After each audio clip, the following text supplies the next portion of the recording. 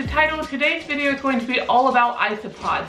If you hear a lot of noise in the background, that is Kevin. He thinks he needs to come out of his enclosure right now, but he can't since I'm filming and the doors are open. But he constantly thinks he needs to come out. He's been out quite a bit already today, but he's never satisfied.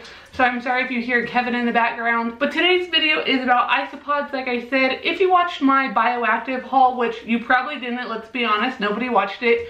In that haul, I did get my very first isopods ever. I got a culture of zebra isopods at a local pet shop, and I have set them up. They're actually in that blue bin behind me, or the clear bin with the blue lid, or blue handles. I don't know what I'm saying. It's been way too long since I filmed, but they are back there. I'm not going to be showing you them today, but I really enjoyed having them, and I haven't set up the bioactive enclosure for my gargoyle gecko yet, which is what they're originally for, because I'm trying to get them to breed and grow my culture before I start putting in the enclosure. And since I've been having such a good time with them and I've really been interested in them lately, it seems like a lot of people have been getting into isopods lately, which is kind of like weird but also cool because they are pretty neat so far. I decided to go ahead and get a couple more different types of isopods, and today I'm going to be unboxing them and setting up their bins. Now I say I'm going to be unboxing them, they are in this box right here, but I have to be honest, these actually came in a few days ago. I just haven't got around to filming. No, I haven't kept them in the box. I just put them back in here for the video so I could do like a dramatic reenactment. I don't know how dramatic it's going to be, but we're going to unbox these today, and then I will show you their bins and how I'm setting them up. This definitely isn't going to be a how you should set up isopods video, because like I said, I'm very new to them. The zebra ones in the back are the only ones I have so far, so I could definitely be making some mistakes in this video or have room for improvement.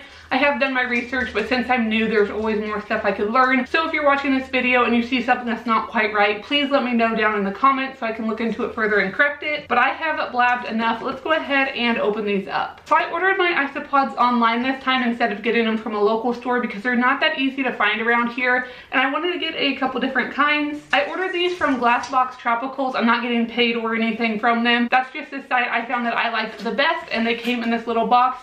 Shipping was really quick. I think they shipped out like the next day after I ordered them, and then it only took them a couple days to get here.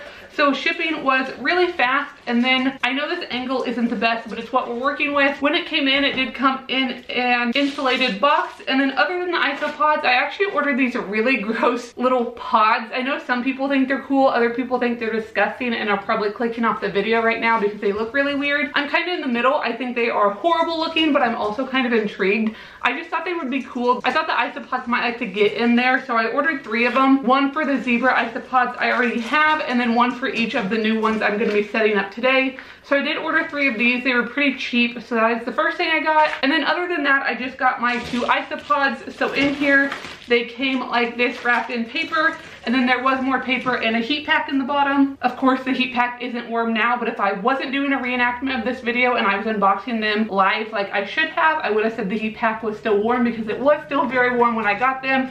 But in here is what we're here to see today. So I got 2 different types of isopods, and here they are. So the first type of isopod I got are the powder orange. Both of these say they have 10 plus isopods in it. I believe when you order them, it says they put 10 to 12 adults in, and then they're guaranteed to arrive with at least 9 alive. So this one are the powder orange. I know these are pretty standard isopods. You see them a lot of places, so I got those. And then the other type I got are the dalmatians. It also says there's 10 plus of these. I thought these were really cute. I know you shouldn't like judge an isopod on its cuteness because that's not what it's there for, but along with using these in bioactive enclosures, I plan on just keeping them kind of as pets. That's why I went ahead and got them some nice bin setups. So they are kind of pets, so I wanted them to be fun and cool to look at. So I have the powder orange and the dalmatians. Okay, so now that you guys have seen the isopods themselves, now it is time to go ahead and set up their enclosure. So these are the bins they're going to be in. I have a bin for each different type. They're the same bin that I put my zebras in. These are, I believe, 12-quart bins that I got at Target. These are the airtight ones. So what I did for ventilation is I went ahead and drilled 16 holes on each end. And then just to make it a little bit more secure, I went ahead and hot glued some bio drain over the holes. That way the adults or anything can't get out. In my last bioactive haul, when I bought that bio drain, I needed an 18 by 18 piece, and I actually bought an 18 by 24 piece. So I did have a little bit of extra I was able to cut off. A lot of people will use like screen or other fine mesh for this, but I didn't have any, so I thought this this biodrain would work. It's not the most beautiful thing, but it does allow for proper ventilation because you can get the airflow going through. So these are the bins we're going to be using. So I'm going to go ahead and set one to the side, and I'm just going to go ahead and set up the first one. I'll probably only show you setting up one because I'm going to set them up the exact same, but then I'll show both of the isopods going in. So the first thing we're going to do is my main substrate. So for their main substrate, I'm actually going to be using the Millie Mix from Josh's Frogs. I picked this up at a local reptile expo. We have a vendor there that sells a lot of stuff from Josh's Frogs. I thought this would be a good choice of substrate because it is already enriched with some calcium, and it does say on here it's for millipedes and isopods. So I thought this would be a good choice. So I'm going to pour about half of this, I believe, into this bin. I'm not sure exactly how much we'll need, but I want about 2 or so inches of substrate in here. Steve thinks I'm opening something for him. I'm sure I'm going to make a mess. So it looks like there already is a little bit of like leaf litter and stuff mixed in also, which is good because I am going to be adding more of that. Also, I just realized this angle is absolutely awful and you can't see anything I'm doing, but hopefully you can see some of it. I'm not a professional. 12 seconds later. I am a professional and I have 2 cameras, but I don't have 2 tripods, so I can't like set up a separate angle for you guys. But I'm just gonna go ahead and pour this in and try not to make too big of a mess because I really don't wanna sweep the entire pet room. So I'm gonna go ahead and we'll add a little bit more. That's probably about 1 inch or 1.5 inches. So we'll add a little bit more of that. That should be good. Let's get dirt all over my spare bed. That will be good. So there is the main substrate, and then I'm going to also add quite a bit of leaf litter, and I'm going to mix this into the substrate. That way it decomposes and everything. This is some live oak leaf litter that I got once again from that same vendor at my local reptile expo. I think that's about half the bag, maybe 1/3 of the bag. So I'm just going to mix this in and make a mess. I don't know if you can see like the dirt just flying up at me.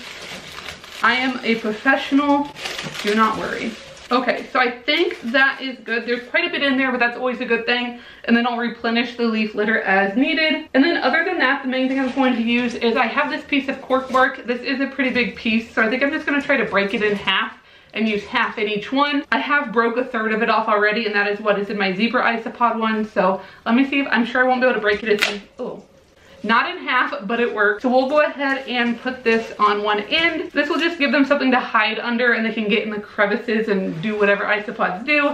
And then I'm gonna put one of these little seed pods in. We'll put this on the other side and just kind of bury it down in there a little bit in case they want to get in there, and that is about it. Other than that, I just need to spray this down because they do need humidity. I'm only going to spray about 1/3 of the enclosure because you want them to have like a moisture gradient instead of a temperature gradient, because you don't want them too dry, but also you don't want them too wet. And if you spray down the whole enclosure and it's too wet for them, they don't have any choice but to deal with it. But if you only spray down about 1/3 at a time, then they can pick and choose where they want to be. So I'm going to spray this down really quick and then we'll be back to put in our isopods. Alright, so I went ahead and sprayed down about 1/3 to 1/2. I probably sprayed a little bit more than I normally will just because it wasn't humid at all for now. So we're gonna go ahead and put the Dalmatians in here. I'll try to use my phone to get a separate angle, so I'm sorry if these shots look really bad.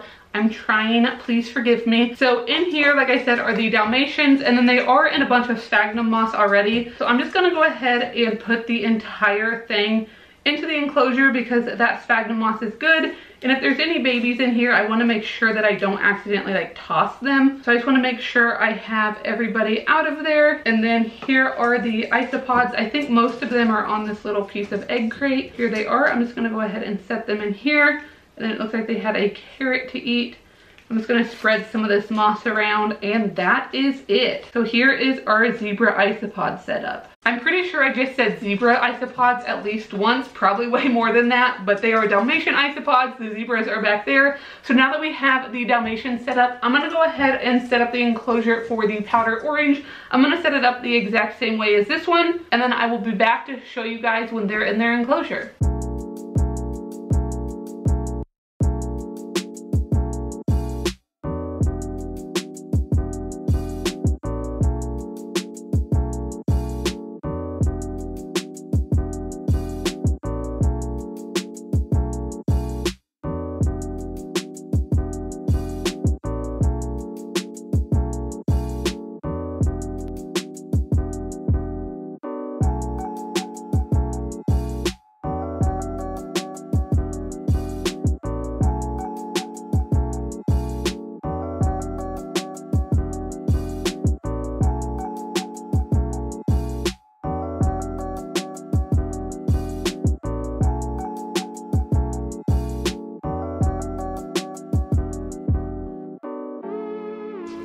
I've made a giant mess, but I did get the enclosure set up. So now I'm just going to grab my powder orange and my phone and hopefully get some close-up shots of these guys going in. So let's see if I am able to multitask or not without dropping anything. If I drop something, hopefully it's my phone and not the Isopods. We're just going to put everything in just like we did with the Dalmatians. And it looks like most of them are also right here on the little piece of egg crate.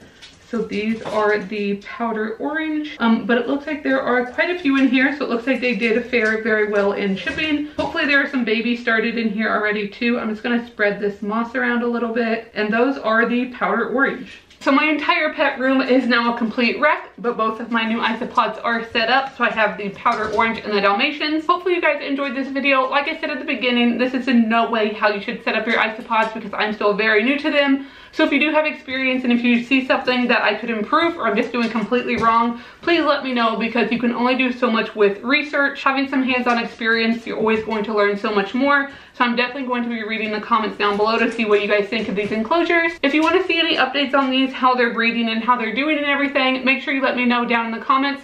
Make sure you give this video a big thumbs up if you liked it. Subscribe if you haven't already, and I will see you guys next time.